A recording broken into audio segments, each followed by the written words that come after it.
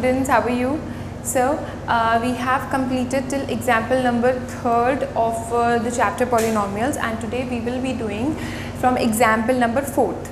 Okay, so 4th example says find a quadratic polynomial, the sum and the product of whose zeros are -3 and 2 respectively.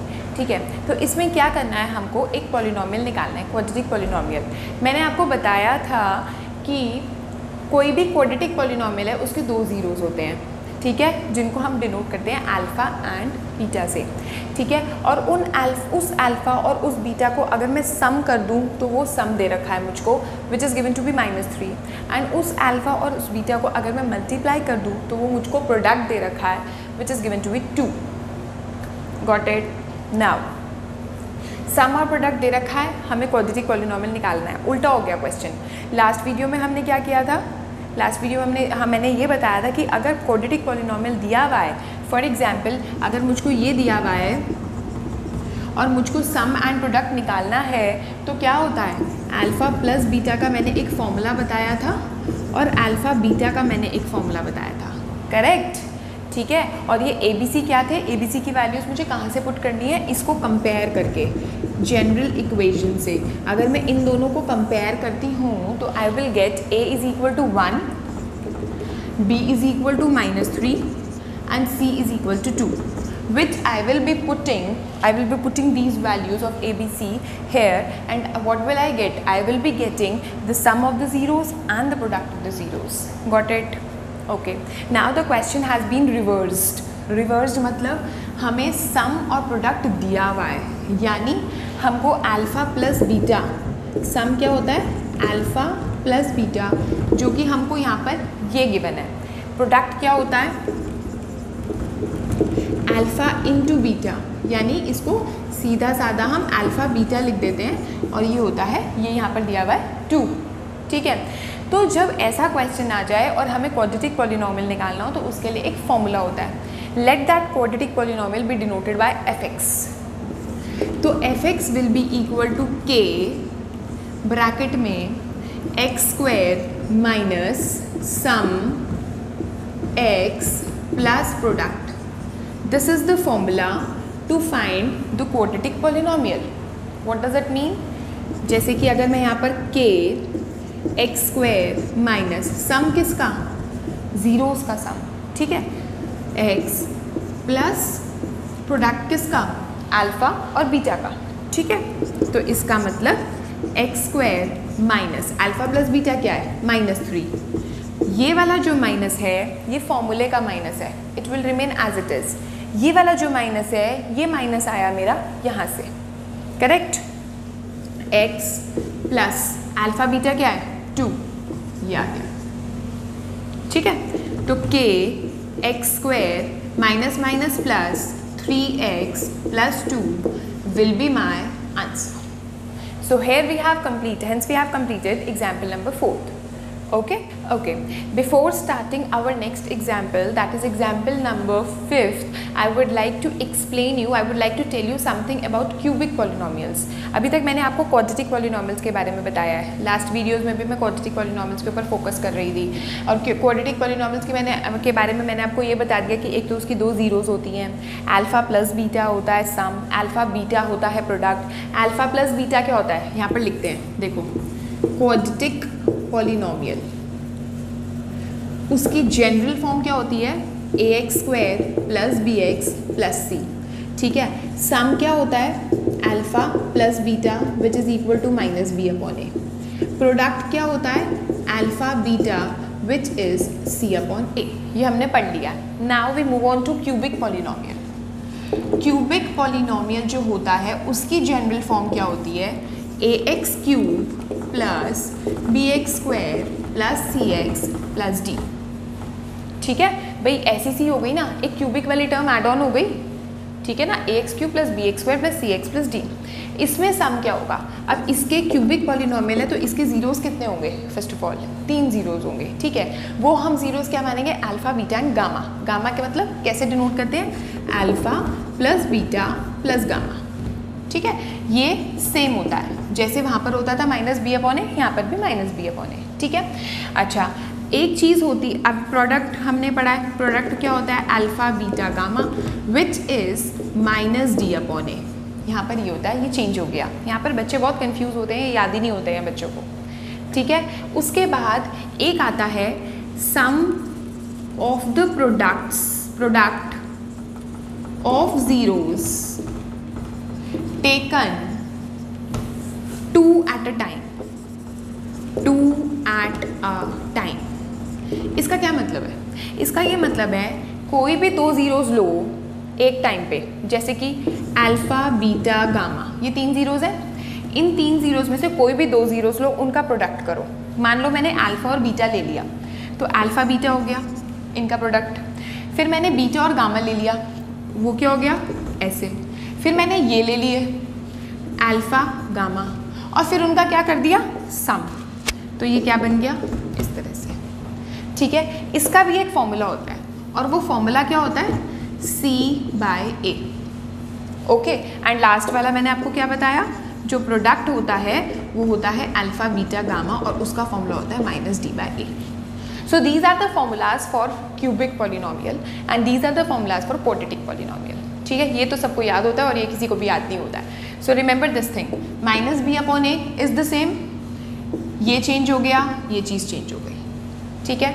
So now this question is based on these formulas, okay। अब कैसे करना है ये देखो, question पढ़ो पहले कि verify that this are the zeros of cubic polynomial px is equal to 3x cube minus 5x square minus 11x minus 3. Now I will put 3 in this verification के लिए मैं यहाँ पर put करूँगी 3, यहाँ आ जाएगा 3 into 3 का क्यूब minus 5 into 3 का स्क्वायर minus 11 into 3 minus 3, ठीक है। 3 3 are 9, 3 are 27, 27 3 are 81, 3 3 are 9, 9 5 are 45, minus 33 minus 3, okay। This minus this is 11 में से 5 गया 6, this, so this comes out to be 0, hence verified। That means अगर मैं 3 put कर रही हूँ तो मेरा आंसर वैल्यू क्या आ रही है 3 पर, इस पॉलिनोमियल की value eight x is equal to 3 मेरी 0 आ रही है। दैट मीन्स जो 3 है वो इसका 0 है। क्या लिखूँगी, hence 3 is a 0 of px, correct.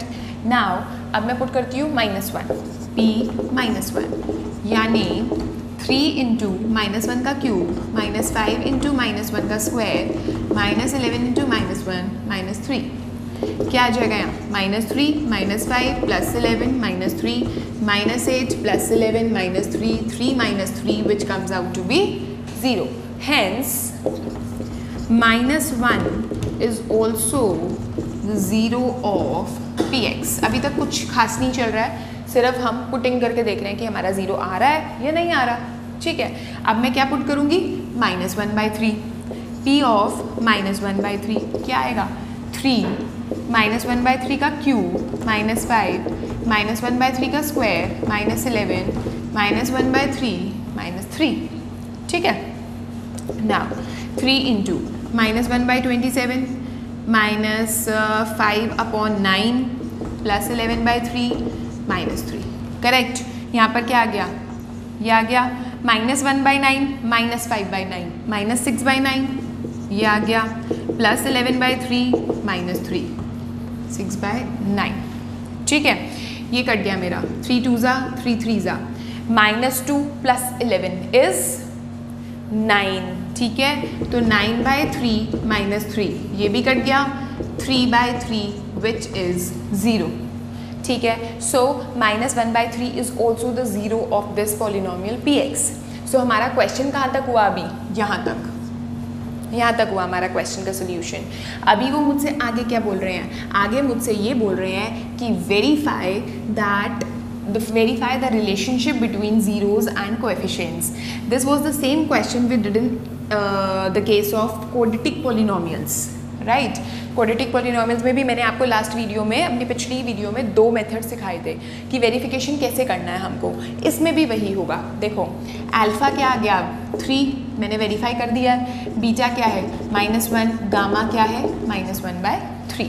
इससे हम सम निकालते हैं, which means alpha plus beta plus gamma. ठीक है, क्या आएगा 3 plus -1 plus -1/3 which comes out to be 2 - 1/3, that means 6 - 1 which is 5/3। Correct.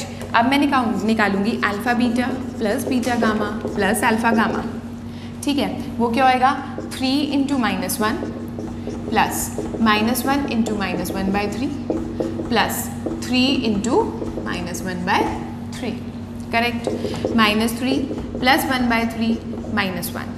ठीक है, क्या आ जाएगा plus 1/3 as it is, -3 - 1 is -4, तो मेरा आ जाएगा 1 - 12 विच इज़ -11/3। ना अल्फ़ा बीटा गामा क्या आएगा 3 × -1 × -1/3 यानी 1।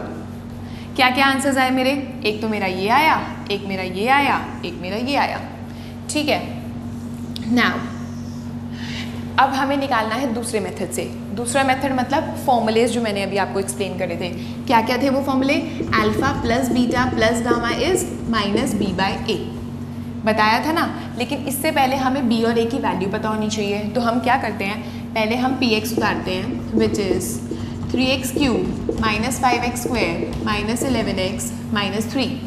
Correct. Okay, now px is equals to this. Now compare it with general equation ax³ plus bx² plus cx plus d। ये general हमारा cubic polynomial है। इन दोनों को अगर मैं कंपेयर करती हूँ तो मेरी a की वैल्यू आएगी 3 यहाँ से, b की वैल्यू क्या आएगी -5, c की वैल्यू क्या आएगी -11 और d की वैल्यू क्या आएगी -3।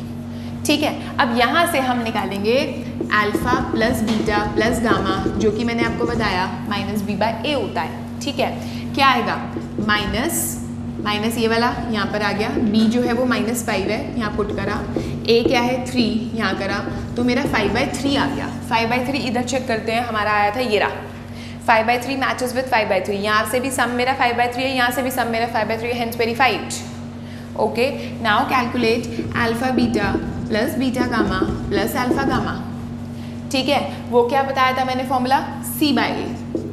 c देखते हैं क्या है -11, d क्या है a क्या है 3, मेरा आया ये, इधर चेक करते हैं ये रहा, आ गया सेम। ठीक है, अब आएगा अल्फ़ा बीटा गामा यानी -d/a। ठीक है, ये आ रहा -d/a, तो -d/a यानी ये वाला माइनस एज इट इज़, ये रहा d की वैल्यू, ये रही a की वैल्यू, तो मेरा क्या आ गया 3/3 विच इज़ 1।